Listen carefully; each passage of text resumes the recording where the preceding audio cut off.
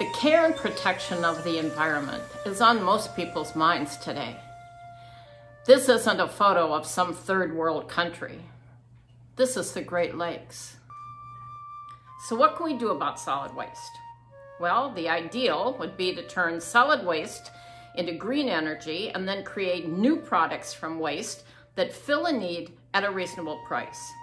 Now, while we wait for scientists and entrepreneurs to do this, here's what we're trying to do in Goodhue County. We want to avoid dumping all of our solid waste into landfills. Landfills leak. They contaminate drinking water. They take up needed land resources. So while we wait for the scientists and entrepreneurs to create a better option, here in Minnesota, we have a waste reduction policy. For each of us, we can work on reducing the amount of solid waste and plastic that we use. We can reuse items that we use repeatedly, like our shopping bags. We can recycle anything that's reusable. We can create energy from burned waste, and finally, put as little as possible into landfill.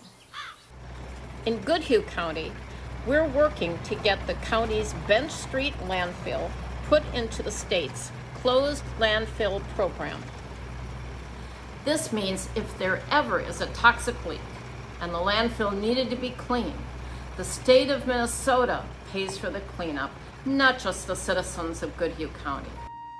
To do this, the state requires all solid waste generated in Goodhue County to be environmentally processed, and that means bringing it to the Red Wing Solid Waste Campus. There it is sorted, toxic debris is removed, and anything that can be recycled is.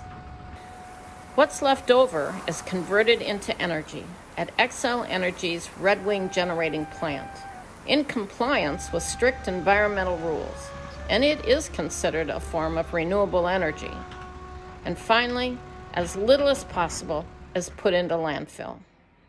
If what we want is healthy soil, breathable air, and clean water, then the ideal would be for all of us to reduce our use, reuse everything that we can, compost, and recycle. For more detailed information, please contact Greg Isaacson, Goodhue County's Director of Public Works.